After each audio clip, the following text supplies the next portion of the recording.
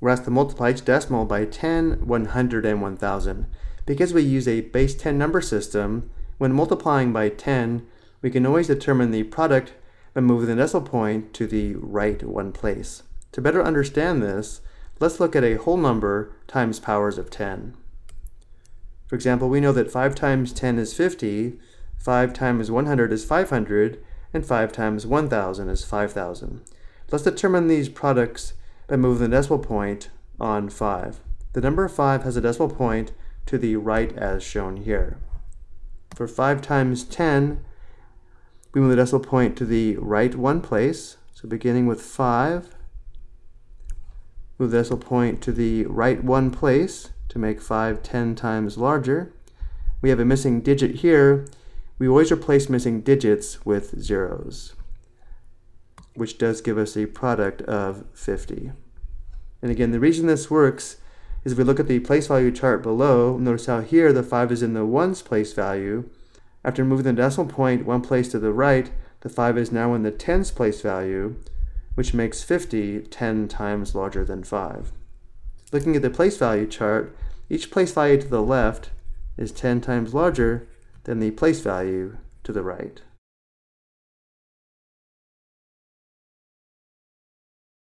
Next we have 5 times 100. Because 100 is 10 times 10, we move the decimal point 2 places to the right.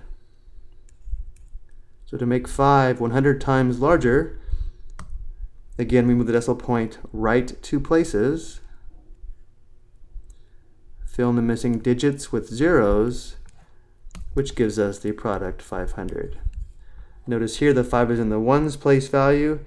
After multiplying by 100, the 5 is in the hundreds place value, verifying 500 is 100 times larger than 5.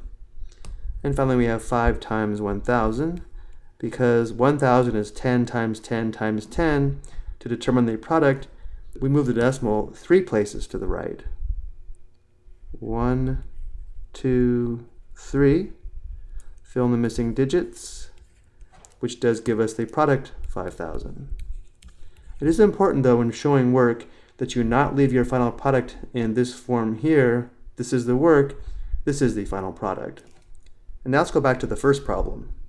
Let's first multiply each decimal by 10, which means you move the decimal point one place to the right.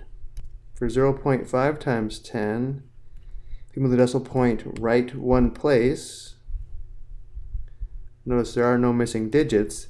This gives us the product 5. For 1.78 times 10, again we move the decimal point one place to the right. There are no missing digits. The decimal point is now between the 7 and the 8. The product is 17.8. And for 3.423 times 10, move the decimal point one place to the right. It's now between the 4 and the 2, giving us the product 34.23. In the next row, we are multiplying by 100. Because 100 is equal to 10 times 10, we move the decimal point 2 places to the right. For 0.5 times 100, if we move the decimal 2 places to the right, we do have one missing digit, which we replace with 0, giving us the product 50.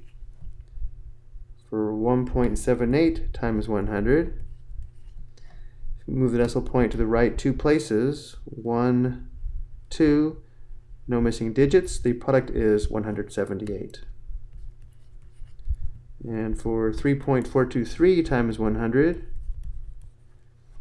move the decimal 2 places to the right, 1, 2, no missing digits, the decimal point is between the 2 and the 3, giving us a product of 342.3. And then for the last row, we multiply by 1000. 1000 equals 10 times 10 times 10, which means we move the decimal point 3 places to the right. For 0.5 times 1000, moving the decimal, we have 1, 2, 3 places to the right. We have 2 missing digits, which we replace with 0, giving us 500 for the product. Next we have 1.78 times 1,000. Move the decimal 3 places to the right.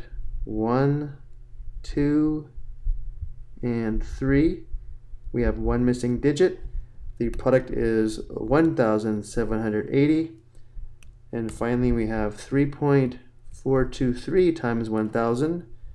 Moving the decimal, we have 1, 2, 3 places to the right. No missing digits. The product is 3,423. I hope you found this helpful.